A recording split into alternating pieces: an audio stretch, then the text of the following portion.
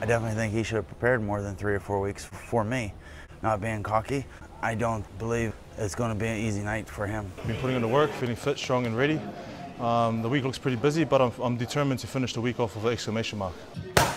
Everybody knows what exclamation mark means. It means finish off with a bang. And I'm gonna, it's been a long year. I'm ready for a break and I want to finish strong.